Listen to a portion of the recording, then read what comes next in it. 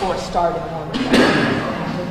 Pledge allegiance to the flag of the United States of America and to the republic for which it stands, one nation, under God, indivisible, with liberty and justice for all. Thank you, Mr. Wood. I'd like to call the meeting to order at 6:33. It had cognitive dysfunction, cognitively dysfunction. Right. Okay, first up tonight on the agenda is Jeff from the Hampshire Council of Governments, and you're going to talk about profit sharing. I am, yes. And that implies that there are some profits to share, but... Yes, there were. So right. Okay, so you wouldn't mind actually sitting over there by the microphone? Yeah, that's good. Maybe a little bit of background on that, right? the background's right here. Is my hair right? my tie straight? You look fine. We're not live. Thank you for having me in, and thank you for putting me first on the agenda. I appreciate that. Sure. Been a lot of night meetings lately.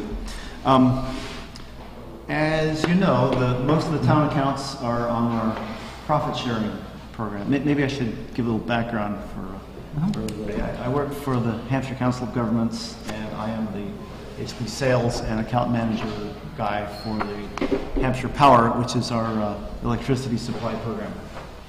And the town of Southampton has been a profit sharing customer through Hampshire Power since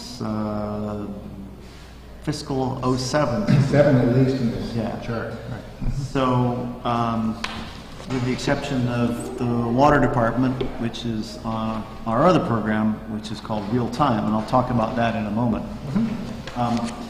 The profit sharing program, the way that has worked is in a good year when we have a budget surplus, we share half of that budget surplus with everybody that's in a profit sharing program. So over the years, Southampton has had 4 separate profit rebate checks through that program, which total about $13,000. Now our other program is known as Real Time, and Real Time is an indexed program. The way it works is the index is the spot market daily price, the price du jour, I like to call it. And that's a volatile market in that it goes up and down all the time and varies seasonally. With it's a real good supply-demand example. And the way it works is with real time, you pay the real-time price that we're paying plus an adder, which is 3 cents per kilowatt hour if you're not a member town, and if you are a member town, then it's 2.7, 10% discount. And of course, Southampton is a member. So what I did was I looked at those the past 5 years, and I compared Southampton's load with another community that has similar load profile and similar usage, and I figured out what you would have saved as compared to the utility price in that time is about $35,000. So then what I did was I said, just to be fair, to look at how much difference there was between the profit share rebate that you did receive and the real-time amount you would have saved. I subtracted one from the other and came out with about $22,000 you would have been to the good over those past 5 years had you been on real time. So I'm here tonight to tell you that the good news is the profit sharing program is ending very soon, which means that this is an excellent opportunity to get onto real time. Did I say that right? Profit sharing is ending. Real time is still with us and doing well. And let me pass out a price chart which shows. Okay. This price chart. I never know how to do this with TV. I don't know if this is visible or not. But what this chart or this graph compares is the utility price over the past 5 years compared with our real-time price. So the one we're interested in is the green line, which is the Western Mass Electric Company default service price for commercial accounts. The red line is National Grid, and the blue line is the real-time price. And you can see it's jiggity-jaggedy, it's up and down. The utility price is set for 6-month periods, which is why it's flat and it bumps up and bumps down. So the message here is that the overwhelming part of the time, real time is a better buy, is a better bet than the utility price, which means it's better than profit sharing as well.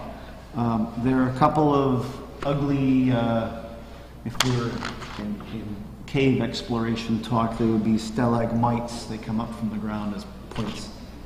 We don't like those. There are a couple of bad ones where they actually cross the line, which means that during those times, the real-time price was above the utility price. Like in Incidentally, July, I'm sorry? like this past July? Yes, last July was the most recent one. It was a hot month. The heat wave, due to air conditioning demand, the price spiked. Didn't stay up for very long, but it was there. And the previous winter, we had a cold, snowy winter.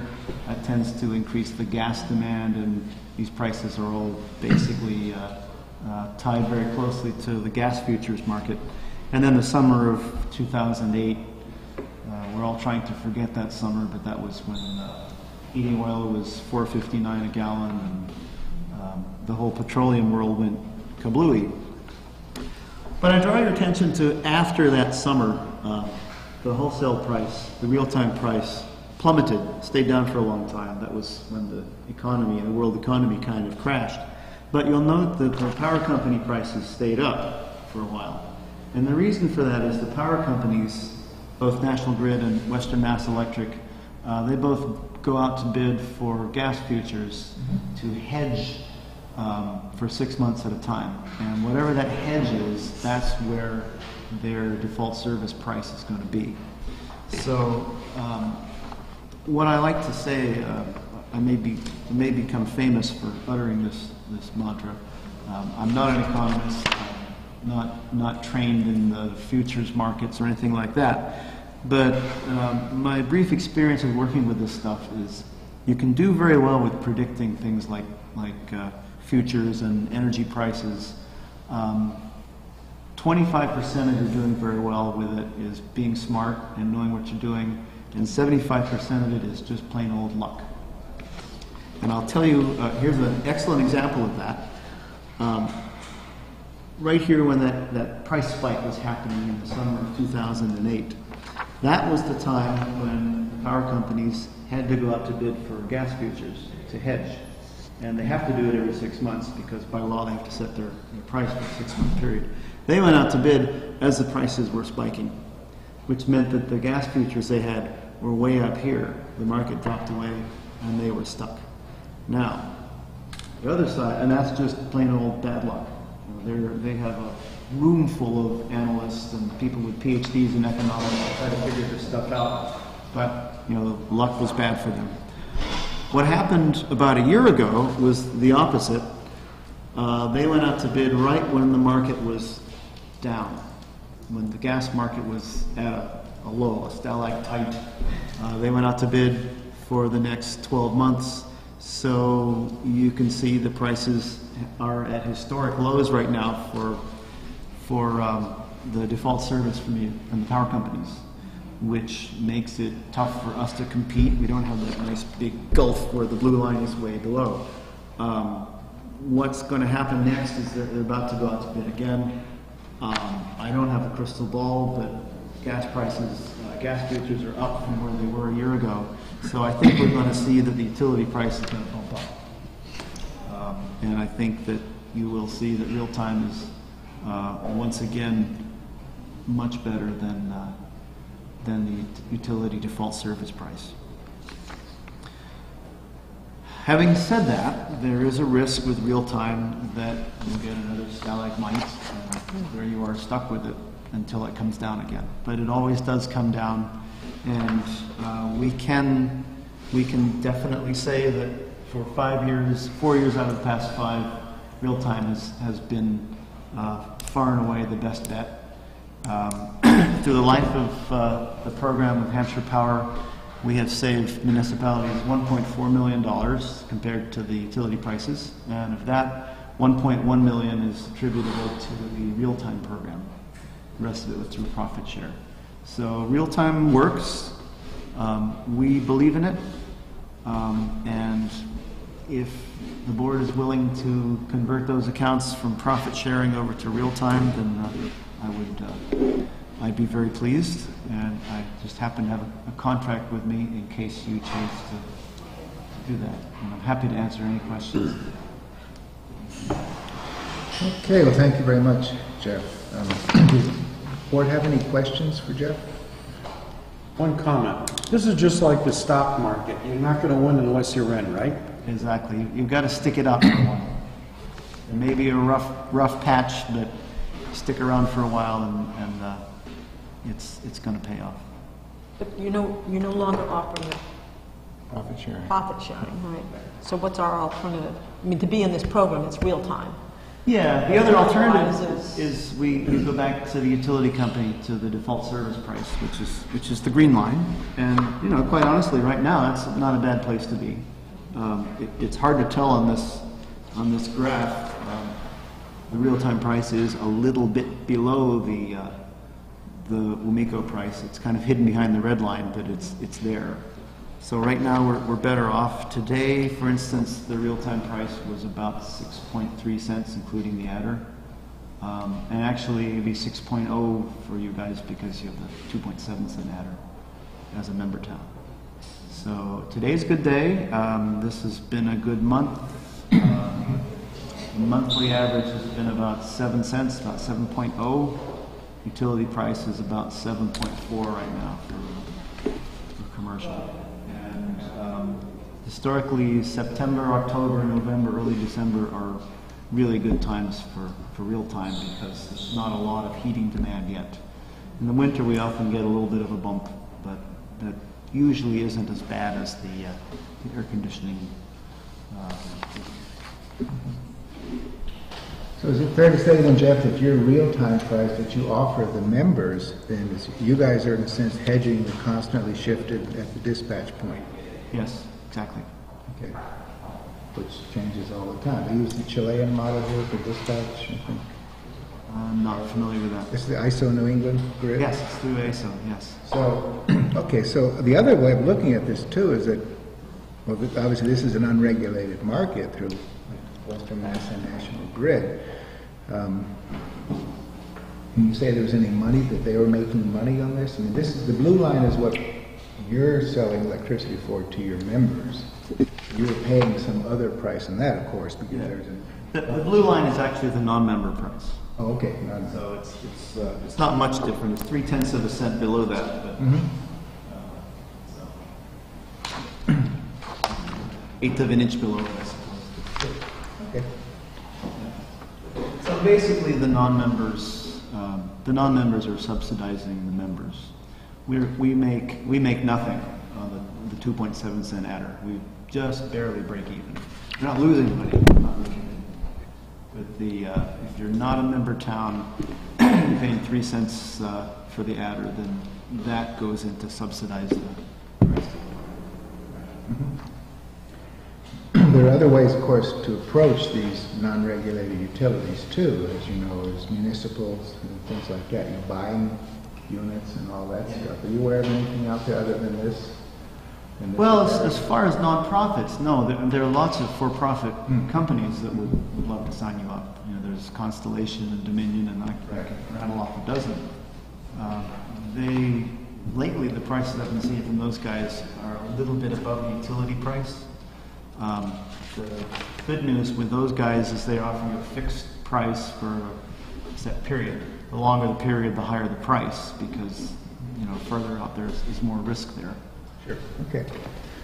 All righty. And just one other question that I had is, we are in the middle right now of doing an investment grade audit with Siemens, and the idea obviously is to reduce the energy load here too. So it would be really nice to say that because we're going to reduce it so much, we'll also, in a sense, reduce our savings. We will be saving a percentage of a smaller amount. So that's one way the economist might say, what? Yeah, well, it's true. I mean, it's like the more you pay, the more you save. When you buy a Cadillac on sale, you're going to save more money than the Corolla. But I'm not sure how much on a percentage basis. Are you aware of any, what they might be even predicting at Siemens? 10%, 15% usage? Well, remember that they are going to they have to pay out their capital expenditures. Correct. And the savings over, I believe, a 20-year period. True.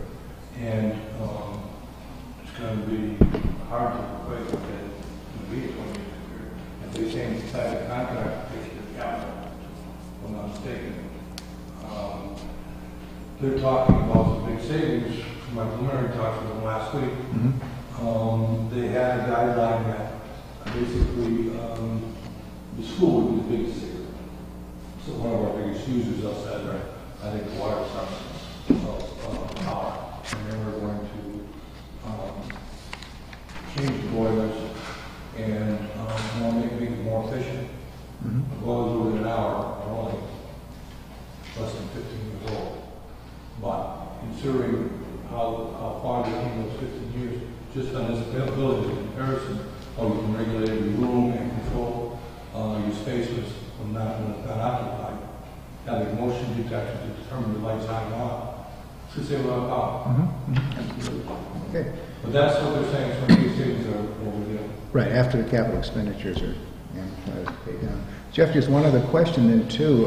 Looking through the fine print here too, for terms, should we decide to go off into some other program, what are our constraints in that situation? well, it's a 12-month contract, and it's a self-renewing contract unless you get a hold of us 60 days ahead of the renewal date. Right. In which case we part as friends, I hope. No, of course, but an exit strategy, or at least an exit awareness, is important. As far as reducing your load, that's certainly not a problem. Once the Siemens improvements start using less power, that's great. I always say to people that the only thing I like better than selling them electricity is finding out that they're using less or producing their own from renewable sources. We're totally on board with that. So. Okay. Jeff, Yeah. one thing that I think is it's not just the fuel cost and buying electricity. The demand charges, I think, to me, are one of the biggest killers. In other words, if you have a demand that's consistent right across the line, it's fine. If you go over the projections, what the demands are for, say, our electric bills, our rates skyrocket. Right. And it still hasn't changed. You want to use more, without notice, you don't pay for it. Same as phones and so many other things that we use. Well, I understand it's a remarkable difference in the electric bills. If, for instance, we go into a high period, say, take for instance the pumps that do 75% power to the well, and they go in and we have a big demand because we're using a lot of water, and our demand is here, and all of a sudden we have 30 days of consistent demand. We're up here, we're paying a lot of money just to have that demand being met by the utilities. Which you can keep consistent across the line, like Siemens trying to do, you're going to hold a lot of those things in check. Right, so we'll still have the demand charge in our bill. This is the That's actual. what Westinghouse Electric, not Right, this. exactly. This is only for fuel and Right. We got to talk to them at some point. You're right, absolutely, that's a good point. Demand charges are in there. This is not to have me make a decision on it. I changed over from the Profit share. profit sharing. I think it was on 2 months, and I just didn't like it. I didn't feel comfortable with it because the yields weren't that good for us. There was not the money that we're spending for power on a monthly basis to the water department. So I went and reviewed the 3 processes, and I asked for background on what they did over a period of years. What I looked at was they were all positive. I think the 2 years I looked at it, and they were up there. But since we've been on it, we've only it's gone below Western Mass rate 3 times. Okay? And for a bill of $3,000 or $4,000 a month, we only went down about $35, $40 each time below them. But when we went above them, we were talking $300, $150, $200 on a monthly basis in savings versus no savings with Western Mass. And, you know, if you take that in, on this current year, we had 9 good months, I believe, 3 bad months. When you average it out, we had good months that were in the 300 range, 400 range, $200 range, and the bad months were like $34 and $40 and $50 difference. Right. So, But you and have, every you always, a year, which is a 1-year contract, if you're having a bad time, you got the option to get out. That's all I'm saying. And that's why I wanted to change it for profit. Because when you were doing better with the market, you were doing much better with profits. And we were doing, basically, we buy our fuel that way for, you know, gas and diesel. We watch the markets all the time. If we're hurting, I'll only buy a minimum amount of fuel. You know, the market has dropped quite a bit. That's what I buy. I try to keep that in mind all the time. sure, yeah, we all have. Apply this to this, and, yeah, it's like Doug said, it's, you know, some days you don't know. It's a crapshoot some days, and other days you're going to benefit. So, I'm not to say that to convince you to go to them. I'm just telling you our experience with the water department. I have a question for you, Mr. Cully, through the chair for me. So, this recommendation that Mr. Rogers is giving, do you go along with this? Work for us. Yeah. I mean, do you have to go back and look at your alternatives? It's your call. I'm asking you because you've got far more experience with it than I, therefore, I'm seeking your advice. I don't know what you have for your bills on a monthly basis, but each bill is derived on each account, am I right? So if you have 40 accounts for the town, it's depending on all accounts, then it's averaged out, am I right? No, each account has its own deal, yeah. And you get a summary every quarter that shows how you're doing compared to the utility company, whether we saved you money or if we cost you money, we let you know that too. But on this one here, you get it every 2 months. Say that again? You get your savings or loss each month, so you know where you're going. You're not waiting for a quarterly report. Which was beneficial. But we would have a year's contract. Yes. And to answer your question, Doug, it's been good for us, but we use a lot of power on the high demand times, which is the summer. And other than that, we've got a demand load is consistent with that. Okay? That makes a difference. We're finding that where we find savings and what we spend on the door is to keep that demand as level as possible. Us thinking. And if we looked at our individual bills, I never had the opportunity to. But if you looked at your individual bills and you've got high demands on certain things, you need to find out what's doing that, and this is a lot of money than just this fuel stuff. Okay, good. Are you ready for a motion, sir? I'm ready for a motion. Okay, based on the testimony we've just received, I would like to make a motion to go forth with the recommendations of the Hampshire Council of Governments. Okay, do we have a second for that motion? No, second. I'll second. Okay, any further discussion? The motion's been made and seconded to, as we have to anyway, move away from the profit-sharing plan with Hampshire Council of Governments and enter into at least a 1-year binding contract to buy electricity at what they call real-time plus adder. Those in favor, please signify by saying aye. Aye. Aye. You got it. Thank you so much.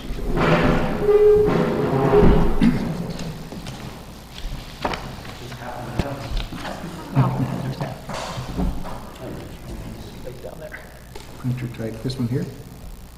Right there under Yeah. I guess Jeff, so. may I get a copy of those once the board signs? Yes, Would you well, mind if I made a copy? I will get that executed and I'll Okay. mail it back on the Okay, thank you.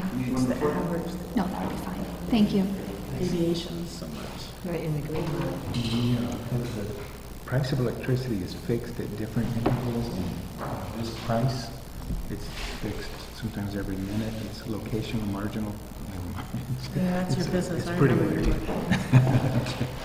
I used to build power plants in South America, so I know. You know all the lingo. Okay, so I can, I'll just fill in the title and Oh, I stuff, know. if that's okay. okay, Thank you very much. Okay. Appreciate it, Jess. Spikes. Annan. Oh, Thank you. sorry. Thank you. Thanks very much. all right. Thank you, sir. Thank you.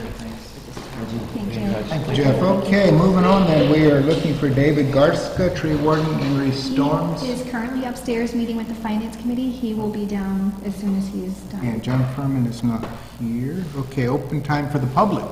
The public. George? We brought up the Siemens report. I don't know if you talked to Reggie, but they came over, met with me Thursday. We went over all the bills we did. They wanted me to be the contact person. I said, I'm not at liberty to do that. That's what the board is selecting. So I don't know if you have something there. Be happy to do it for you, but it's your call. Okay. Okay. What did they ask me to do? Want to Either contact? contact person or the board. Do you want to Okay. do that? It's a pleasure to the board. So I was not able to get to the meeting yesterday. I had, That meeting is actually scheduled for the 26th. And I did not get a chance to correct you on that email, but, so you still have oh, time? good. Okay, great. So time to miss it. Yes. That's not my intent. Okay, good. Thank you for that. Okay, so then, well, there's a meeting then on this investment grade audit on the 26th at 1 o'clock? Yes. So, okay, here in this building. Ed has volunteered very nicely to be the point of contact. Did I You're gonna come to me to deal with my buildings, and stuff like that. I'm happy to do it for you. No volunteer, but I'm happy to do it for you.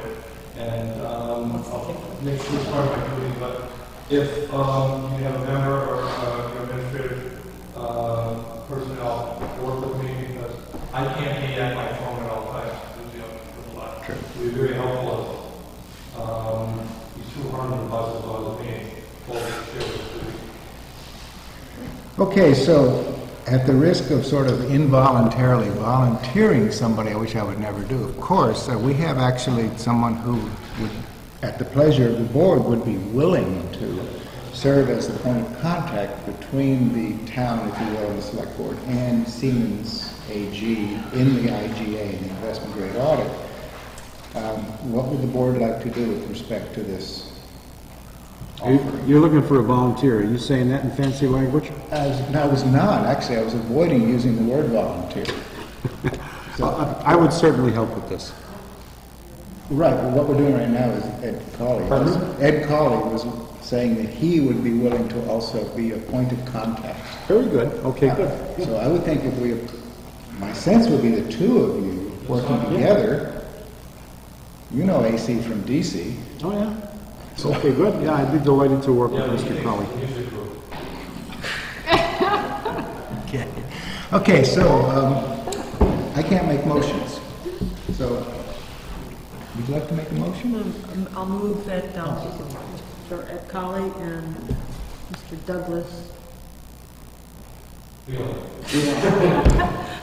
Blanchard God, I wish I had his money. work together as point persons for Siemens. Okay. Do we have a second on that? I'll second that. Okay, motion's been made and seconded then to appoint, and actually I think Reggie, I believe, gets swept into this too. I still stay in the loop, yes. Right. So just to make sure that you're part of this, so would you mind amending your motion to include Reggie? I'll amend the motion to include Reggie as a point woman, along with Doug Blanchard and Ed Colley. Okay. To be point of contact, okay, can we have a second on the amended motion? Second. Okay, great. Those in favor? Aye. Aye, you're all on. Thank you, Ed. Thank you, Doug. Thank you, Reggie. And the next thing is, I put an application for another grant to use to do follow-up with the DOT, which is now being monitored and controlled. HUD, I mean, Massachusetts Commonwealth of Development in Boston. It's a new quasi which is taking care of all the small grants. And Doug went down the last year with David Google and probably going to need a representative from now for a conference with the award authorities. Pick the award or they want to first ask. So I'll be looking for one or two sluts. When is that going to be that you're going to be going, do you know? It was supposed to be submitted by the 16th, which we did. And I just got a notice saying that So would that be If I'm available, I'd be delighted to go with you. Between now and Christmas. Right. Similarly, if I'm available, depending on my schedule, I'd be happy to go. I'm away a few days in October, but if I'm here, I'd be happy to go. It's a good time in the sense that you get to meet our reps who are. Yeah, exactly, right. And we all try to pitch in and show them. Correct. Absolutely. So actually, I was down there at the State House several years ago, meeting with some of those folks. Okay. I'd be happy to do it. Anybody else? We can make it a big entourage. Depends on the day. Yeah, I'd like to go. But Sure. Okay, it's really an interesting thing. It's, hands-on what goes on down there. Okay. So you have at least pool of 4 volunteers here. Good. would you Okay. drive us? Well, Would you be driving? right, the last time I went, I had a big truck. We're gonna go to Trader Joe's. Okay. Okay, so John Furman is not, anything further, Ed? Open time? Okay, moving on then. Approval of minutes, there are none. Signatures, no payroll warrant, the bill warrant. Jack, would you mind reading out that amount and then we'll get that signed? Okay, bill warrant number W12-12, $248,074.04. Okay, motion to approve this. So moved. We have a second? Second. In favor? Aye. Okay, PCFs, PRFs, disability forms and disclosures, zoning board of appeals, library 2 asterisks. They are currently being reviewed with the finance committee. Okay, upstairs, okay.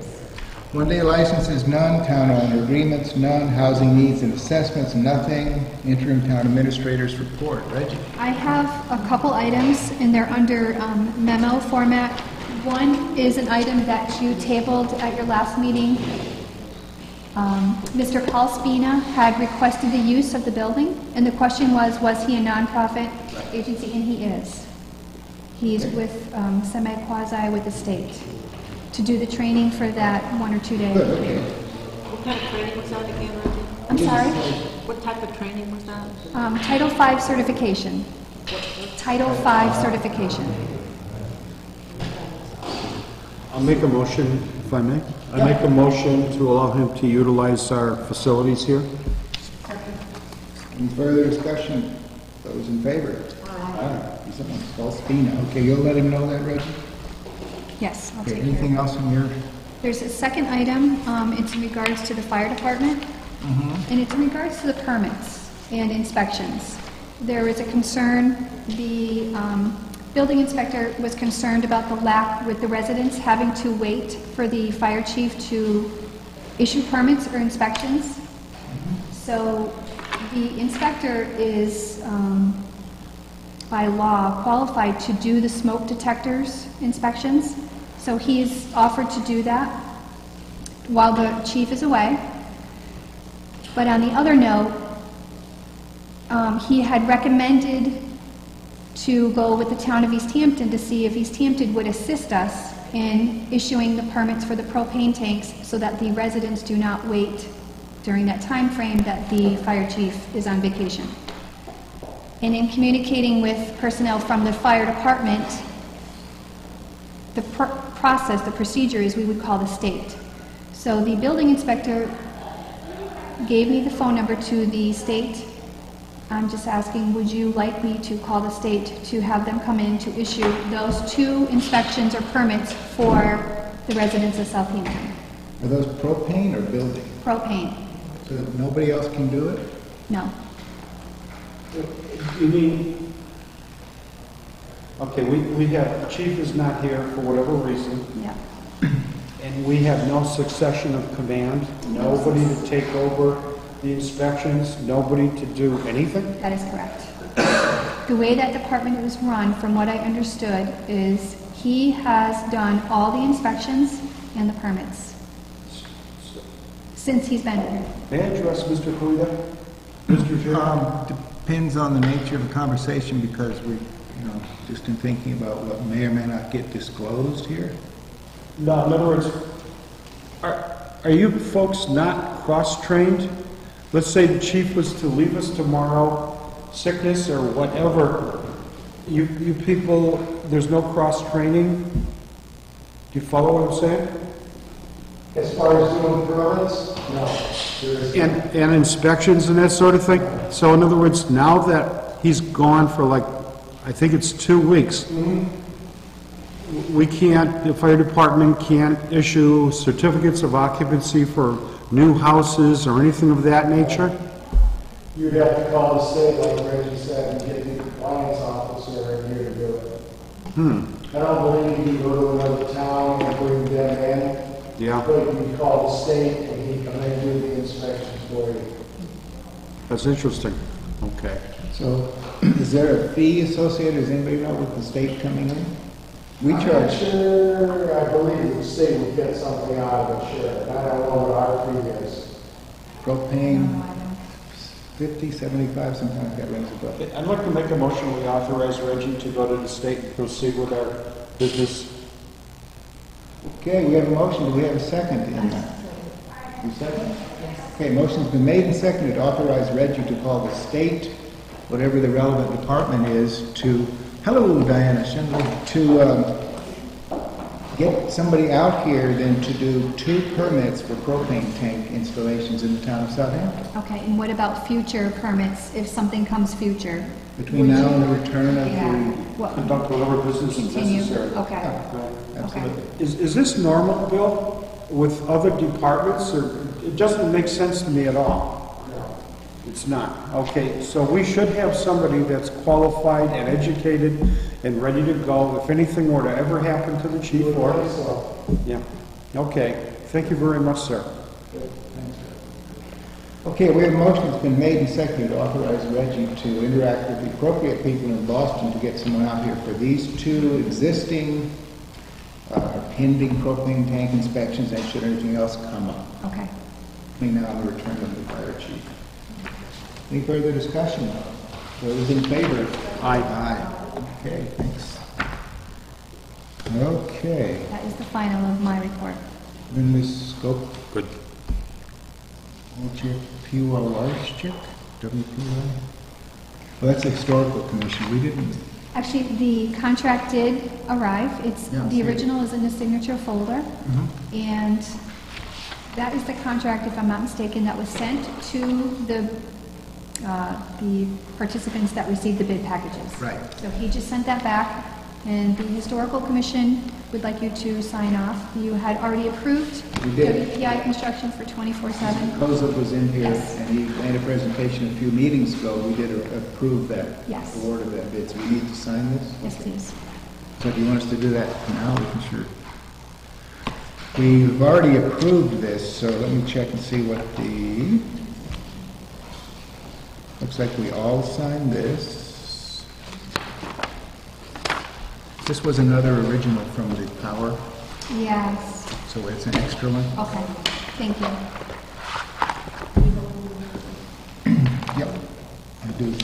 We're going to pass it around. This is an original. Okay, so we'll sign it as we have voted. So the owner is the town of Southampton, so by its and by its, we'll say select board?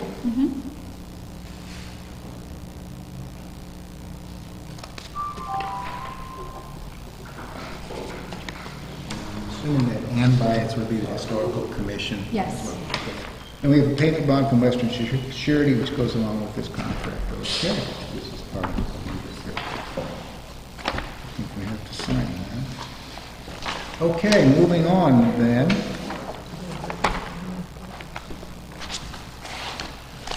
We are still waiting for those other folks. Diana, it's great to see you. Thank you. Nice to see you. That side of the microphones.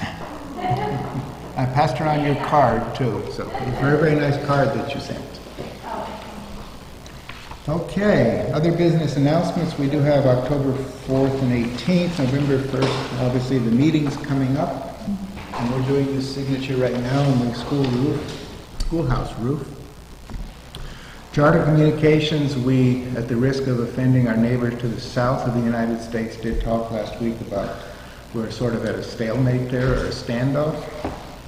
Timber cutting plans, nothing to review. New town hall updates, custodial, I need to get with Joe Muse. Actually, I sat down and met with Joe Muse. He gave me his proposal of what he does and what he thinks is needed in this building. And as far as his job description, that is still being researched, if we can find it in the personnel files. Okay, great, thank you. Okay, the grand opening, I did see some email traffic about that now. It looks like November the 1st. Yes. Is everybody on? Excuse me, I just was wondering about the Charter Communications contract. I just need to be educated on this. Ever since I've been coming here, I've been hearing about it, we've been putting it off and off and off, and I'm just wondering when we're gonna discuss the details of that, and when we're gonna get the contract. October 4th, Tom Cohen, who's the Director of Government Relations for Charter, will be here to explain his position. Is there anything we should discuss before that? Ourselves, you know, when he comes here, I mean, are we supposed to be related to the contract and what they're looking to do before he arrives? The point of disagreement is around what they want to bill a non-customer Southampton resident to move a pole. And he was going to come in and explain why they wanted to charge that much. So we're an intermediary in this case between Charter and Southampton resident. Right. But I mean, the contract itself. Ready to go Okay. as soon as we agree on its terms. So that's what we So have. that's it, just that Yeah, one? that's it. It's been vetted by town council, and yeah, that's the only thing. That's the only issue between us and signing it. Were you here when we had the discussions, when Charter was here, and Well, going over the contract? Yeah. and some of see it, that but I over mean, there, the yeah. contract itself, I think Yeah. that's it. Contract's all ready to go with that notable exception. I have a question. Is the moving the wires from the old town hall included in that contract? It is. I asked Tom Cohen specifically on August 30th or 31st when I spoke with him. I said, Tom, when are you going to move the coax cable? And he said, when you guys give me the contract. So that's what brought up the discussion last week when Mr. Phelan said, well, we each have a gun to each other's head. So that's, in a nutshell, what we have right now. At no cost to us, they're gonna move the line over. Once we sign the contract. Okay. And that's in the contract? Yes. That is a part of the contract, correct. Okay, in regard to that pole being moved, that has not been ratified, am I correct? Correct. You know, we're going to be asked to make a decision whether to support this, yes or no. And I don't like making any decisions unless I know all the facts, and that means going out there and looking at it. Mike? In other words, we have both parties here. I want to see it, and I want to see what I feel on it too, besides hearing what they have to say. And in that way, I'm going to be comfortable making the right decision. Hi, Doug. Big chair, I feel like Grandpa. We're talking about the charter contract. And the pole that's being debated. We're still in the stand. We're still- going by. We're still standing. You got the old timer seat. I know, I feel like I'm in Grandpa's chair. Okay, so, yes, Ed. I had a meeting with the cable company and the party who has that pole from their house, Friday. And there was a lot of tension, supposedly got resolved before I left. They were going to bury the wire with the coaxial cable underground and tie it to John Judge Circle. The reason I was there is that they intercepted the line, not cable TV, but by a contractor and shot cable TV lines twice. So I immediately responsible off the list to resolve some of this. I'm not sure if the poles came down or it's being moved, but there was an amicable solution that they were working out and agreed to. I don't know if it was cast in stone, they may be there in 2 weeks, so it's in 5 days. Okay. Okay, so, That's some great but information. that's what I got from, they wanted to push, Commissioner Workman right away and bury the line, and I didn't, Okay. and not to be sure, they talked about the pole. about removing the pole, but I don't think that was determined yet, so we have to okay that. Well, if they buried the lines, wouldn't the pole be extraneous because the electricity and phones already come off it? I agree with you. And I think that's what we're working for, but that individual house has been tied by a single pole to that. But now because of the giant coaxial and tied it to his Okay. house. So the possibility. They don't need the pole anymore. Okay. So the possibility exists in the solution. There was a lot of tension, and nobody wanted to hear it. And I'm not trying to get it on. And I don't know in particular, it wasn't what was agreed to, that they were, where they were going to go, and how far they were going on property without trespassing. And it was agreed to. Sure. And I proved that part of it. Okay, thank you for doing I that. don't know about the whole, if you want me to, I will find out and do the best. Yeah, I'd appreciate that. And the reason that the representative from Charter won't be here till October 4th is that he goes around to a lot of different meetings in the state, and a lot of people have meetings on Tuesday nights. So he said he'd be willing to come out on a night other than Tuesday to meet with us, but we have agreed some time ago to, as soon as he is available, which is October 4th. So that's where we are. But the news that Ed has just given us is, there's been some movement on it too. So. Good, because how long we've been saying we're going to sign a contract? It took 110 years to get the cemetery finished. So it took 11 years to get what was that contract? Oh, to get this building renovated. Oh, no. More than that. More than that. And Norris was 15, I think. Yeah, so I just, I understand you're in your first term, but there's a thing called glacial time and governmental time. I'm just trying to get the variables, just to understand. No, a variable is like a second is 1/60th of a minute. But here it doesn't work at all. It's about a year. Okay. Okay.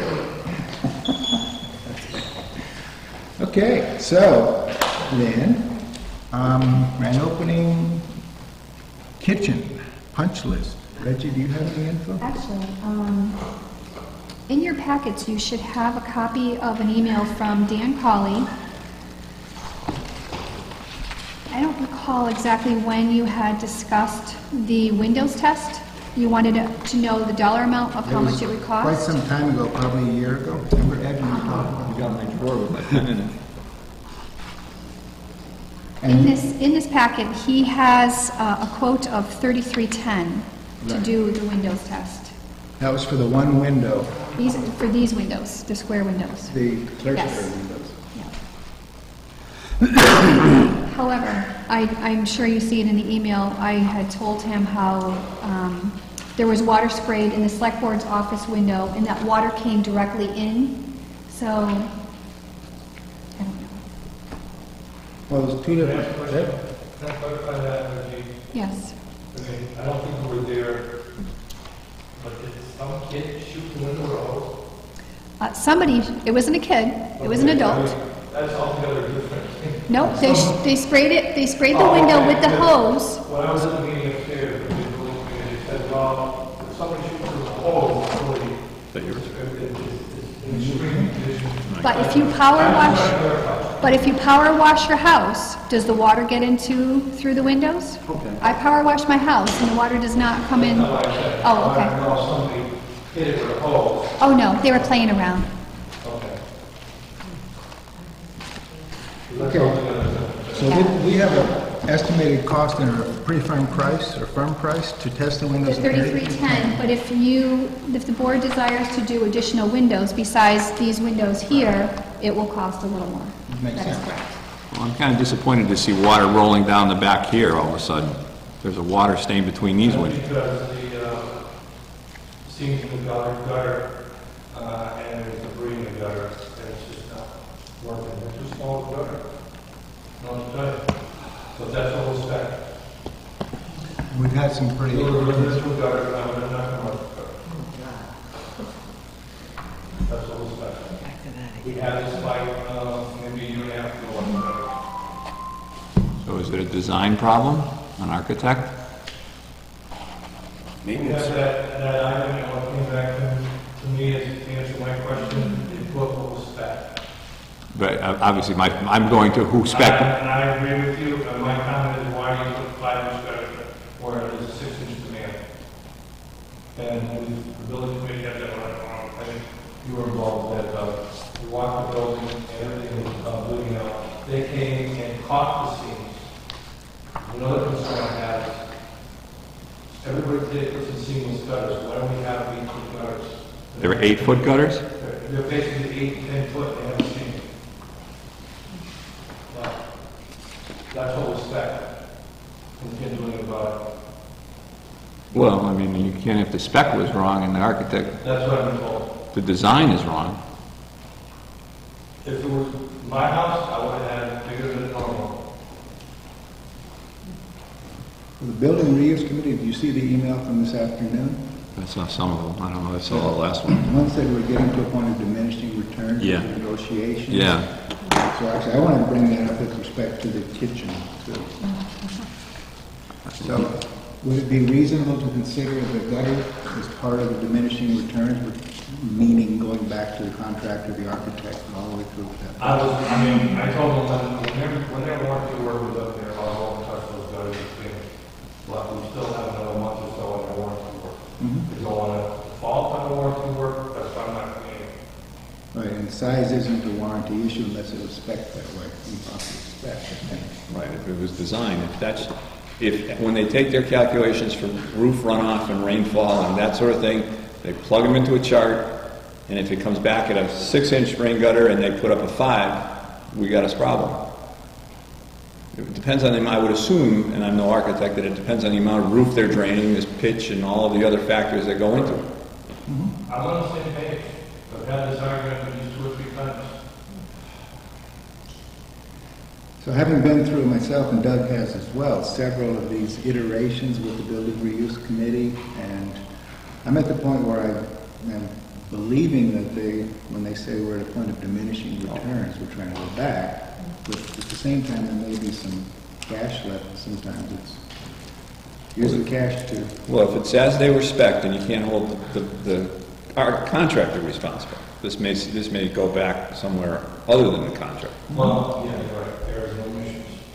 Well, we did not fill out the paperwork which DCAM requires after a general contractor does a job.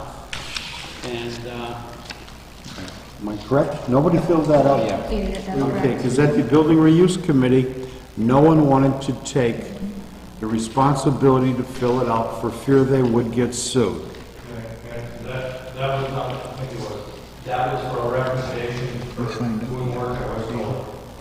Okay, well, we should still be, we should still be able to, and Diana, you're probably aware of this, fill out a form, and it's a performance on how the general contractor did, and send that to DCAM.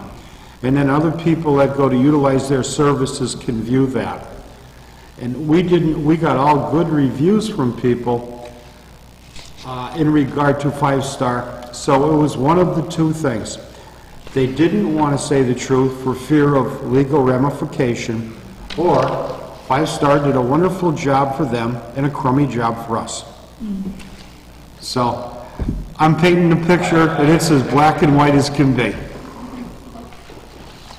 So, when we fill out, the selectmen should fill it out, and Mr. Phelan had already advised us then to send it to our legal counsel to ensure that we're not saying something inappropriate, but we still want to say the correct thing so other people don't get the same hosing we got. That's my thought. And that's, the first question becomes the windows. Are we going to do the test for the windows? And the This price? is the first I heard of the test, and is this the board selection? No, we talked about... Yeah, We talked about that, so I also, was this from Siemens? No, No. Siemens did not do the test in the building. That test, either pressure test, but didn't air test. According to Beth Greenblatt, she said there was no test completed. Because it's a new building and it's under warranty, they did it with other buildings. Yeah. They didn't do a pressure test, they weren't sensitive to it, so they did it here. Right. And they found both these, one of those tests. Well, then I have here an an email to Reggie from Dan Colley exactly to that effect. He's referencing the clear-story windows in the meeting room that leaked this past winter. Being those up there, of course. And he said, I negotiated a better price. You need 1 day on one window, just trying to discover the issue, not to test all the assemblies. And that was where that 3310 came from. So, I mean, it's a suggestion, well, we know there was a leak, I think we should test.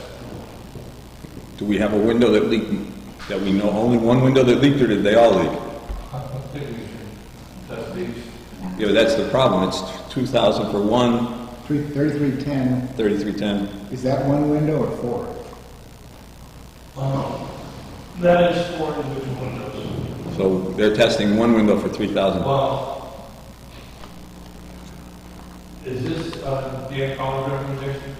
No, it just is information, yeah. Dan, Maybe we should get a couple of votes. yeah, Dan The Collins. biggest thing is setting up.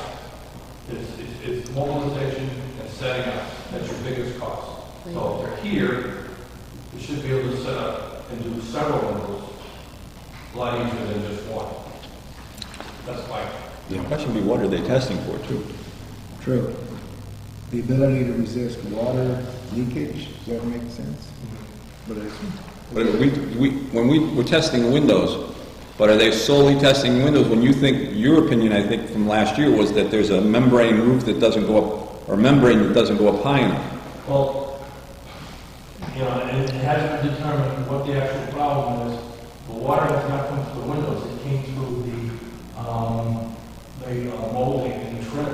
Right. So we saw, so it could be at the corners where there's not good seal. So Or testing windows may prove not nothing. Caulking, you know, on the sill, and it's basically coming down. I well, think we think we need to find out what testing the window means. Does it mean testing the sill, the installation, the area around it, the membrane? So maybe if we got some more information of what we get for 3310. Well, he's saying, he's attributing this, one of his problems to the snow pileup, because Right. of the winter we had. Correct. And so, I've heard it's gonna be another tough winter. Squirrels burying their acorns? And so if we have the problem again with all the snow, what can we do to protect the windows before it happens again? you want to protect the room, but, I mean, you want to seal it so you don't have a leakage. How, And that membrane comes out just to the below the ceiling, and blood on the floor where the windows are, you know. And that is going to be all right. Okay, so that's, I mean, I'm not Dan Colley, I'm Ben Colley, and my comment with Dan Colley is that there is something seeping in where the membrane is the window sill. do we hire an architect to go through the plans and make sure that we're done properly? I believe there was a peer review, yes. I believe there was, I think it's required by mass statute. But I mean, do we need someone else? A third pair of eyes? Because we all know how those reviews sometimes go. You know, you review my plans and I'll review. I believe there was a peer review. I'm almost positive there was a peer review. But I review your plans this week and next week you review my plans, so no one ever really puts a hard scrutiny to them. It's possible. Okay. Do we have the funds to do that? 3310? Oh, I don't know. I'm just fed up at this point in time. Well, the Building Reuse Committee is going to be talking about the financing, also how much money they have, and they've got to, so we need to find that out. What would be available to come back to the town, which may be available for this. I mean, I see testing the windows, and okay, a test of the windows, the glass is fine, but that doesn't answer our question, where the water's coming from. Well, presumably you set up the test so it does get to the root cause of the leakage, which could be water under pressure, water under 1 atmosphere, water flowing downhill, you know, the various ways that water moves. But what are they, again, if they're testing the windows, what are they testing? Right, exactly. So we need to find out what a test actually means. My take on it is, when we had our first 3 or 4 snowfalls, it was fun. When we had that last big one, and the snow got out through it was above the member, the roof member. When we were at that point, we were just coming in the building, and it started leaking. I think the first or second we here started leaking, when the snow was that high. They came and shoveled. The rest of the winter, I don't think we had any other events like that, just when we had all that snow. So that would lead you to believe the problem is the sill where it meets the window, not the window. I believe most people properly, there's a void in there or something. They didn't weatherproof, before they put the trim up, they didn't weatherproof behind it. It could have been right where they put the windows up, there wasn't enough caulking in there to hold it down. I don't know. I wasn't here when they did it. I'm just Okay. saying that Sure. when we have a problem, is when we go left on the roof and east window. Okay. So what would we like to do then with respect to this quote that we have and/or the test, get more information, get some... I move that we ask for who's doing the testing, what are they testing for, where are they testing, and the testing procedures. If we're spending $3,000, we ought to know what we're getting. Don't we, shouldn't we request an in-depth proposal to what they're doing? Yeah. Well, they do mention in here that there's a 2-day test that costs more money. So I would get a distinction between the 1-day and the 2-day. It's kind of like DNA, where they only get half of it, you know? You do kind of want to know. No offense, but, I think you might want to have somebody that's totally separate from this, that has no contact with anybody. Right. That maybe live community. And I can look into that for you. All I can tell you is, I think that's what I would know, is somebody that has no contact with anybody here and say, this is what we found, they have no anything other than that. Yeah, great. Well, okay, and I agree with you, but wouldn't it behoove us to get a detailed proposal from these people, and that's going to say exactly what we've got to do and the scope of work we can propose to somebody else? It's fine. You follow me? Yeah. In other words, they're going to tell us where we're going, because none of us are qualified to do this. Okay, so we have motions been made then to get a description of the test in all of its different variations, and then we will decide what to do from that about getting additional quotes. Do we have a second? Second. Those in favor? Aye. Aye. David, you're on. He's actually all set. He does not need to talk with That was you. quick. I'm sorry. Please, I don't want to take up your time. You're gonna. Well, I'll just explain. We had our Hurricane Irene, big oak tree split on Pequot Road. Half went on the wires, half went on the. Luckily, not on somebody's house. It turned and went on their driveway. So we cleaned that up. Another beautiful maple blew down on High Street. Up next to me. The dead one on the other side of the road is still standing, and the nice one went down. And then there were a bunch of trees on Gun Road. So that was a day. They're going to find money from me on that. Maybe I should just explain a little bit about seeing the electric company. And there was another large double oak, the same as the one that went on Pequot, just like this. It was an elderly lady, the nephew called me about it. And the thing was opening up. It opened up about that much. It was leaning right over the house. And of course, there's a lot of juice on Power Meadow. So we ran and got a chain, and we chained it up and cinched it up. And I got a hold of the electric company, which isn't the easiest thing. And they did get a bucket truck for us, which had to be the 70-footer. And they took it down the next day. It took it down a day and a half. So that's also money for the police officer and us doing a little bit of cleanup. So the finance committee is going to find money for us on that.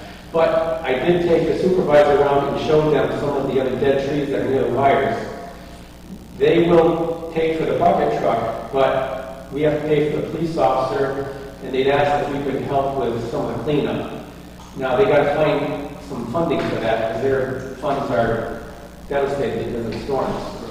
And they said they'd get back to me, but that's something I told the finance committee about, that I'm going to make a list of these trees and try to guesstimate what I think it'll, because it's not free, even if the electric company does it, there's still expense. It's a shared cost between us and the electric. Okay. Yeah. One of the things you have to understand now, there's a whole lot of regulations. They don't work as fast as they used to. They have set speed of doing things, and it's going to be kind of pricey, even with them doing the work. So I'll try to make a list. We looked at about 20 trees. We took a list of over 20 trees, just High Street, Maple Street, Russellville Road, and Crooked Ledge. And some of these trees are huge, and they're right over the wires. So I'm going to make a list for the finance committee, kind of guesstimate some of our costs. Maybe we can do some this year. maybe we'll do some more next year Okay. and see where we go from there. How are your funds now? I'm out. Good, okay, just wondering. There's a little bit. We just looked at last, we worked from June and we went through it to July, so I used up last year's. We kind of did a blitz going down some of the roads with the tractor and some with the climber, taking limbs off, dead trees, and we're able to get a lot of trees down that way, but I know there's trees on this side of town. If I jump around like that, we don't get that much done. And some of those trees, for instance, that oak across from the school, they probably would have cost over $3,000 to take that one tree down. So I'm trying to spread getting some of the stuff that we can make production on. And then if I get the electric company to do some of the topping, maybe we can stretch our money as far as we can. And then, as mentioned, if he paid for one day with a bucket truck, that would be stuff that's not near the wires. Town trees, okay. Yeah. Good. Okay, well, thank you very much. Good luck. Dave, Yeah. I know you receive my phone calls all the time. And we still got about 40 or 50 trees that I know you over the last 4 or 5 years you put X's on. I hope you're going to tell the finance committee about that. Those need to be addressed. Those are falling down. We're picking them up all the time like that one down too. It's not just he's cutting down trees. But he's got a large caseload of stuff that's got to come down. We have been negligent in giving this guy some money to do his job.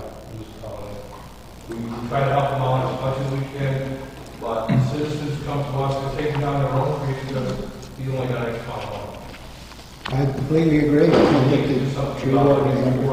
I mean, I have had 2 claims from him with branches falling off of trees, hitting cars. They're town-owned trees, they're not private trees. So we need to start not ignoring, and I'm not saying ignoring, but they have been neglected for the last 10 years, not through his efforts, lack of funding. So is the other. Thank you. Thank you very much, David. And Jackie had a question for you, Ed, and maybe David, you wouldn't mind just listening on this emergency payments. Yeah, I was wondering if FEMA had allocated any funds because of Irene and the damage in town. Not for this, not enough. We have declared emergencies we got, but this particular round is not enough for us to recover. And what we're going to get is minimum, and it's not worth the effort. When we really need it, we should apply for it. The amount of money we got in the past was done. Our washout roads, we did a good job policing during the storm to prevent things from happening this time. And we did the material to hold them in check, and it worked out. We're not going to pay for debris falling down unless there's certain criteria. During the storm, we were out over the whole road, so it was very close. They were closed less than 2 hours. So these are the things that, these are things that they expect us to do as a community. Things that are above and beyond, they're happy to work with us. Okay? Some towns around us will get some applications time. Last time we got, $35,000. Other towns didn't. So I just don't want to apply for it and find out, being a little frivolous here about what's going to happen. And there are various intense in what needs to correct here and what's not. And we did call the county as a whole qualify, but I don't think we had that kind of damage. Okay, thanks, David. Thank you. Okay, see. All right, John Furman is still upstairs meeting? Yeah, I'm not sure where John. Okay, we just have one other item there, which is the kitchen, and Ed, thanks to your crew for going in there and doing the painting. I did volunteer, but I was in Maine that week, so there's no second in command. Is there anything moving on the kitchen? Reggie? do you- No. Ay.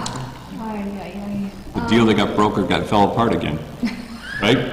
Several times. Yeah. Well, the other thing is that the BRC, in their most recent memo, their agenda for next week's meeting, they talk about the disposition of the senior center, whereas they actually have disavowed any association with finishing that, saying it was not part of the contract. So we seem to be back to this conflict between who is in charge of this and who is not. And Well, piecemeal, we're getting closer. We're on. That's all done. Ceiling tiles are done. Doug's put the fans in, the exhaust fans, and we finished the painting. We did a lot of cleanup, we're working upstairs in the attic, taking care of stuff that wasn't covered in the contract, so we won't lose all kinds of heat, and we're trying to do that now. And I requested of Ed that he start to take the materials, things out of that trailer for which we're paying $75 a month. I'm not gonna take them off. No, and what is appropriate. But we, the Actually, letter Neil worker asked- are writing it out. Nilda asked me to pull out. Nilda Okay, asked so me- we are in limbo. Nilda wants to wait. Well, take the plumbing and the sinks. Yep. So, Well, I oh, talked sorry. to Josh in the hall too last week, and he said that he was looking into 3 basin sinks as well. Actually, okay, where it left off, Doug had asked me to get a scope for the plumber at your last meeting so that you could install the 3-bay with the separate hand washing. So in communicating with Pat Roberts stated, sorry, that he's not going to do the design, that I need to speak with the Board of Health.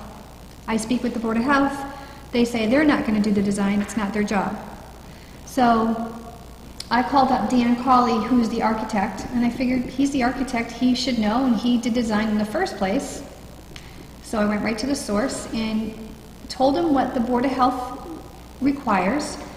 And Dan Cawley stated, if we change it where we install the 3-bay sink with the separate hand washing, the 3-bay, you would have to install a grease trap, and by doing so, it's going to change the definition of a commercial kitchen.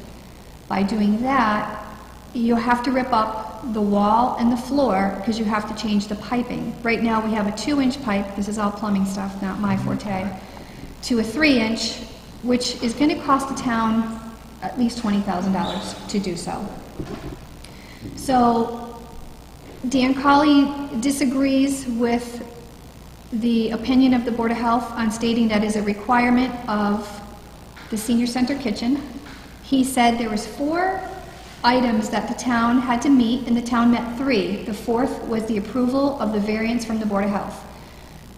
He stated that the Board of Health is the folks who are holding up the process, and I went to Josh, and I repeated everything to Josh on Friday, and Josh said, okay, you know what, we'll leave it the way it is.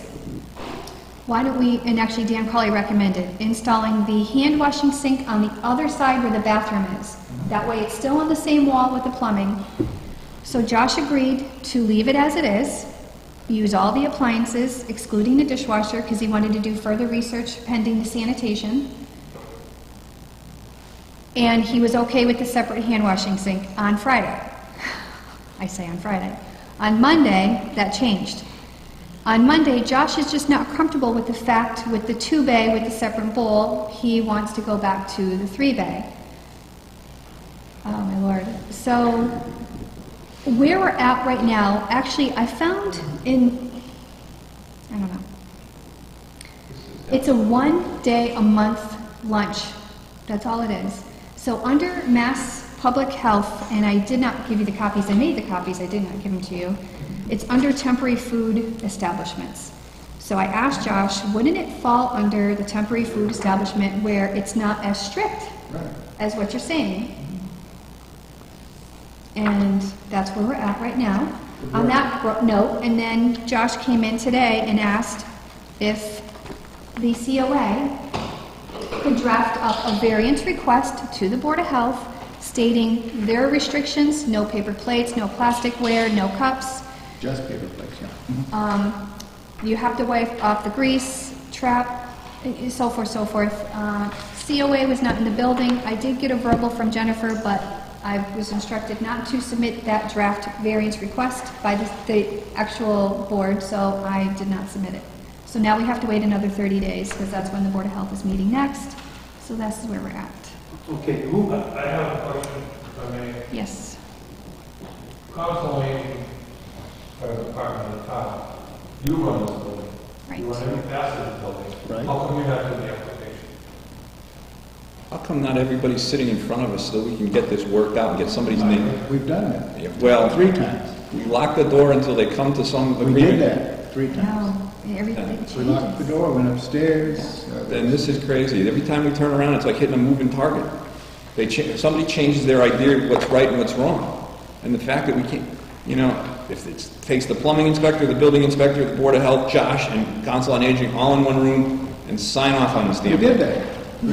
Then, Several times. then- Doug and I were there. Yeah, but not in this room with 5 of us glaring at them, and until they emerge with an agreement amongst themselves, with a signature on the page, nobody goes home. Well, Ed has a good point, though, to the extent that we are the custodians of this building, you know, custodian in the administrative sense, why could we not actually put forth that The variance request? Because what's going to happen when you put forth the variance request and it gets denied? Because someone changes the target Well, order. you know, I'm just trying to, you're the responsible party for the whole building. Right. Why did the council agent come to you, give permission, we'll have to ask permission to do the variance, so why don't you do the variance? Why can't we get our employees in front of us to come to a conclusion on a reason? Well, like Bob said, this is the third or fourth time we have this, why don't we? Third time. We're at the fourth time now. Fourth time we've had complete agreement to move forward. Okay, I have a question to kind of clarify. Maybe we can make this happen tonight. The Board of Health asked the council agent for a letter requesting what? A variance request. To keep it the way it is. Could not the select board make that request? I think that's what you... That's what we're saying. Could we, okay, why don't we do it right now? If they're still in session? I have it, I can give it to you, and I'll cross off council on aging. Good, and I'll- okay, is that good? Deal. Make a motion, we do that. Second.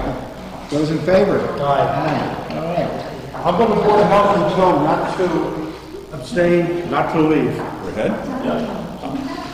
Please, can you grab the key off the table, please?